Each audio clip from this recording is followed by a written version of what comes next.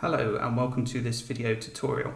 So in this one I'm going to be showing you how you can wait for an element to exist in the DOM, and as soon as it does exist, do something. So as an example, I've created this SetTimeout here, and this is appending a new div to the DOM with an ID of new div after 3 seconds. So if I head over to the browser, you'll see after a few seconds the text inside this new div appears. Now this is my own SetTimeout, so if I want to do something immediately after this div is appended to the DOM, I can do it right here. So that's not complicated. But what if it's a third-party script over which you have no control? So you can't go into the SetTimeout like this. So what you might try to do is something I've prepared below, which is adding an event listener to the window, listening out for the load event. So that's when everything on the page has loaded. And then what I'm going to do is select the new div, and I'm going to try and add the name bordered to the class list, and this is going to add a little bit of bordering to the element. So let's see how that works in the browser. If I'm refreshing now, and you can see almost immediately I get an uncaught type error, cannot read properties of null. And the reason is that the end of page load event is still too early. The new div still doesn't exist in the DOM.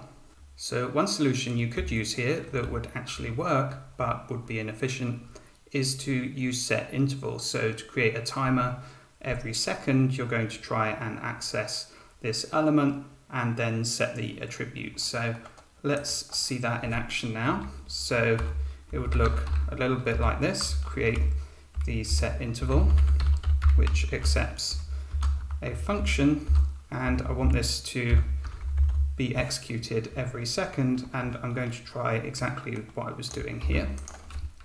So copy and paste that in and comment this out. And finally, I'm going to add a console log here so we can see it running every second. So let's see how this goes in the browser now. I'm hitting refresh now, and again I'm getting an error and 2 errors. Uncaught type error, cannot read properties of null, and that's because the element still doesn't exist after 1 second or 2 seconds, but on the 3rd second it did exist and the border was added.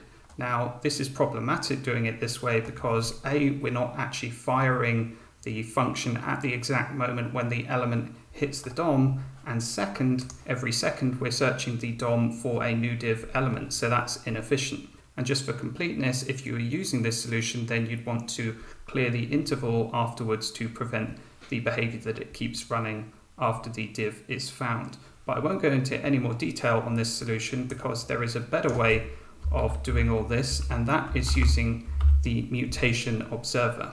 So the special Mutation Observer object is natively available in JavaScript. And to create a new Mutation Observer object with it, you need to use the keyword new beforehand, and then that's going to return a new observer object that we can use to start observing the DOM. Now inside the Mutation Observer parentheses, you add a function, and that function is going to run every time a change in the DOM occurs that you're listening out for. So we already know what we want to do. We want to add an element to the class list of new div. So I'm just going to copy and paste this from set interval here to save a little bit of time, and I'll tidy this up. Okay, so we've created a new instance of Mutation Observer inside our observer variable, and it's going to run this function every time a mutation occurs that we're looking out for. So how do you specify what you're looking out for? Well, you do that when you start running the observer. So I'm going to reference the observer object I've created and call the observe method on it. And inside the method call, I pass in 2 arguments. The first one is target, and the target indicates where you're looking for changes. So in this case, I'm going to be looking for changes in the entire DOM, and I'm going to pass in a configuration object that's going to specify what changes I'm looking out for. So let's start with the target. So I'll create that now. And in this case, I'm just going to use the query selector to select the body of this document. So the target is going to be the entire DOM. Now for the configuration object, so create a variable config, and that's going to store an object inside it. And the change I'm listening out for, or I want to listen out for, is a new element being added to the DOM. So the property I want to set to true in this case is child list true. So this specifies that I want to listen out for a change in the child list, and I'm setting the target to the entire DOM. So I'm listening out for a change in children in the entire DOM, and the new observer object I've created knows that, because when I call it by calling the observe method, I'm passing in the target and the configuration.